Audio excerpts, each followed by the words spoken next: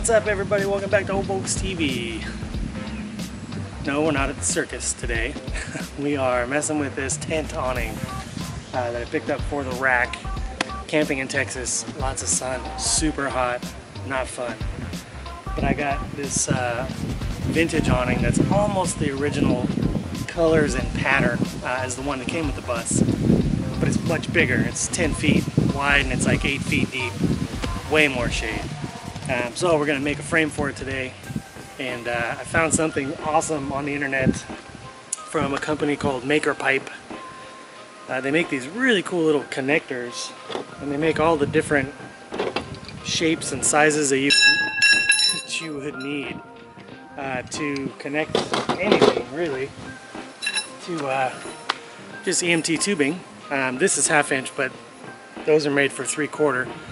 So I got a bunch of 3/4 over there. We're gonna chop it up and make the three sticking out pieces, make the legs that stick up here, maybe a piece that goes across the front. And then we'll use these connectors, which are pretty much just like the ones that factory connectors used for this. And they just go together with basically just a 10mm wrench and a little Allen. And it happens to be the same Allen that fits your engine tin bolts, if you got those from me. You know, just pop in there and tighten them down, and we got a sturdy frame.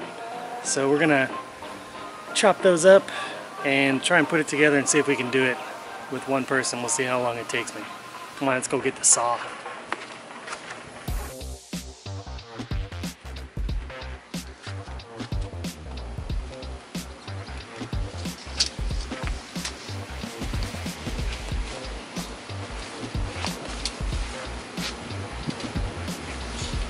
Alright, so I've got my trusty tape measure here, and I've got, pulling it tight from there, I've got 8'4", and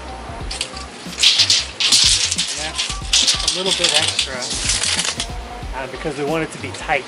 So I'm going to make a little bracket there with a pin on it that I can hook the end on, and it'll actually push this out nice and tight. So it's 8'4" out here. I might cut it at 8'6". We can always trim it just a little bit if we need to. So we'll try that. Alright, so 3 of these are the ones that come from the bus out. So those are all going to cut at 8'6". One of these goes across the middle, and because of the way that bracket is, I got to cut it right in the center. So that's going to be 5 feet on each side.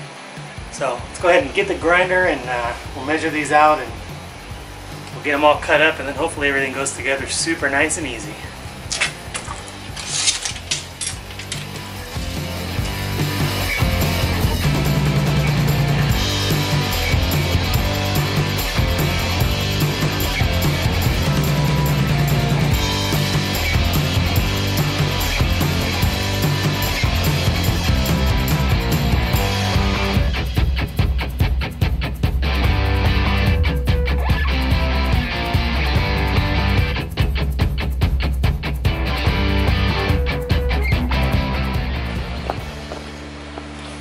Alright, one thing with these connectors that's a little weird, and they say it right on the website, so I shouldn't be surprised, but I thought I could find a way around it, and I think I did.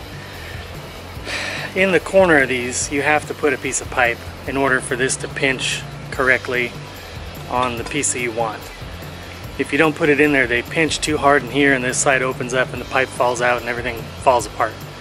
I don't know necessarily if I want that to be the leg that drops down in the corner to hold it up. I mean, it's a logical place to put it, but I got the clamps where I can put it wherever I want it. If I want to do them back to the tire, get them out of the way. I'm trying to keep the legs out of the way. I also don't want one right in the middle, which I have a piece for there too. So what I'm going to do, I'm just going to cut from these drops short little pieces to dip in there so that it'll be like a placeholder. It'll still get tight, but I don't have to have the rest of the pipe on there. So I'm going to go cut those up real quick. I need 4, 5, 6 of them, I think, or 3. I don't know. I'm just going to go cut a whole bunch of them, and we'll come back and try to get this thing put together.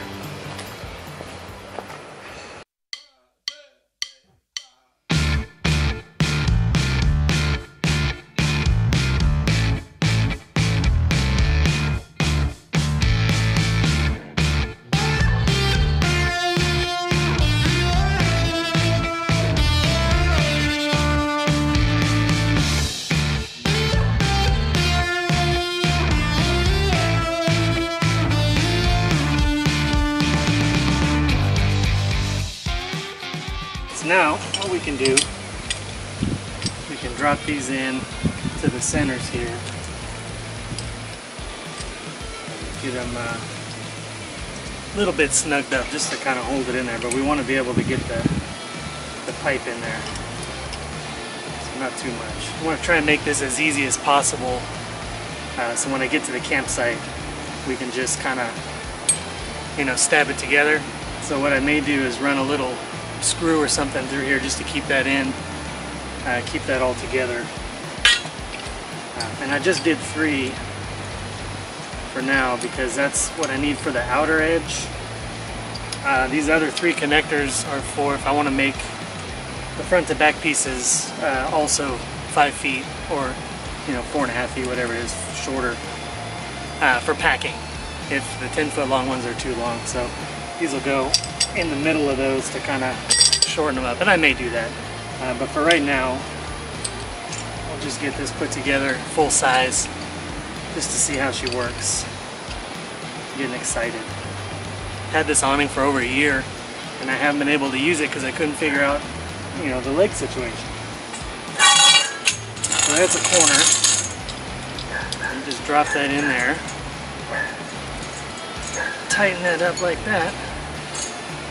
This will go sort of this way, and then it'll connect in the middle once it's in there with this one, which ties the middle piece to the 2 end pieces, and then one more corner piece.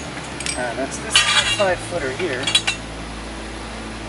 And we'll have a nice little E-shaped frame, and then we'll make the little pads with the, you know, the little spike on them, so we can jam the other end in there and keep it nice and tight. That's why we cut those 8-foot ones a little bit long. So we'll see if it works. Alright, that's good. Alright, let's go get this thing set up.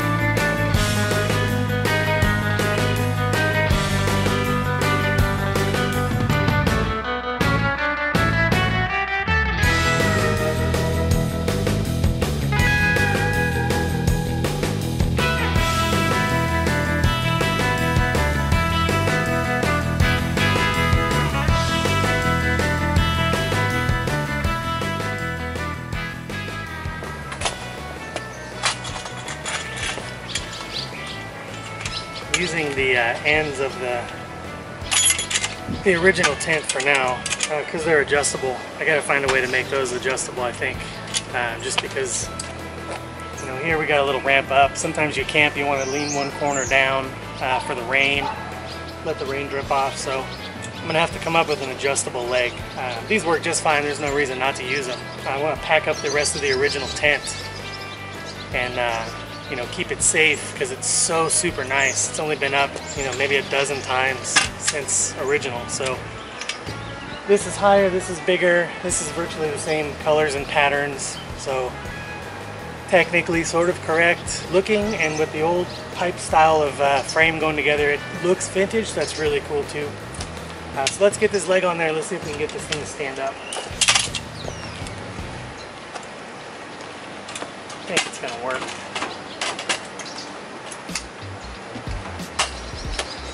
Different size stuff, but kind of the same. And I might have to tweak the awning a little bit. It's still a little bit wide, so I might have to have Bruce sew something on there or adjust it. So let's see.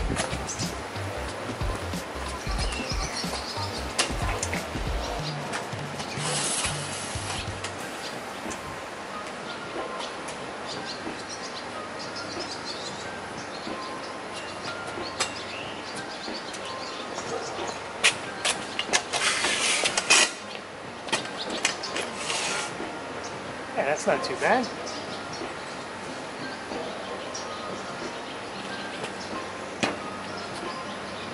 That's not too bad at all.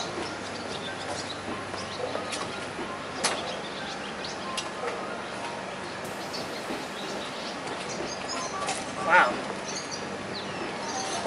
So you can see towards the bus where it's higher up. So normally camping would be sort of on flatter ground, I think. I wouldn't really park this way. If anything, it'd be a little bit downhill, so we'd have more room. But that's a good amount of headroom. You know, over here, it's nice. And I got room for my little hammock chairs to come out. One's going to come out right here, and one's going to come out right here. You know, and those will sit about this far out, enough for the doors to still open. So I think that's going to be pretty nice with the hammock chairs, little kitchen setup. I might have them come up with some sort of a side curtain attachment. I think we're going to shift these over because I have about 10 inches extra on that side. So I may shift these rods over just a hair so we have a little bit of this on the ends too to dangle, and then we'll make some curtains for the side we can attach. And we'll have like a nice little room. That's almost 100 square feet right there. That's pretty nice.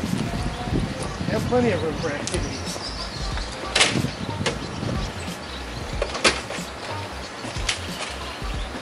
Doors open. Got a little table up. Got the room for the cooler, stove, a water jug. That's a party. So that came out pretty nice. I'm happy with it. I've got some little cheap tent stakes. You know, if we need to tie it down, usually, you know, when you camp, you got dirt. So you can add some little tiebacks to here. Keep it anchored if it gets windy. Like sometimes at Bus Fest, it gets pretty windy, so you gotta tie them down, but I dig it. So those little angle pieces, again, I got those from Maker Pipe, and I'll throw the link down in the description for you guys. You can find that. EMT tubing is just 3/4 tubing I got from Home Depot. They were about $6 a stick at 10 feet. They cut super easy with a grinder or a little bandsaw, something you got at home. You know, you can trim them. They make fittings for those too, but they're electrical fittings, and they don't do pass-through fittings. They only do corners. So it's a lot more work. These are nice because you can take them apart pretty quick. You know, now once I've got the hang of it, I know where to leave the ends, not on these. I think I'd rather leave the ends on these. Same with the middle. You know, then we can get that piece in there. You just have to know where to keep them, and then we'll make a bag. I am going to cut these in half and use those little extensions so I can do like a 4-foot piece, a 4-foot piece, a couple 5-foot pieces. You know, they'll fit in a nice little bag. I can have Bruce sew us up a little bag to stuff this all into. Keep it inside the bus. You know, it was pretty easy to put up, so I'm happy with it. Let me know in the comments what you think. How'd you like me struggling with that one person? Probably a 2-person job, I think. But let me know down in the comments. Hit that subscribe button for me, ring the little bell. Thanks for watching.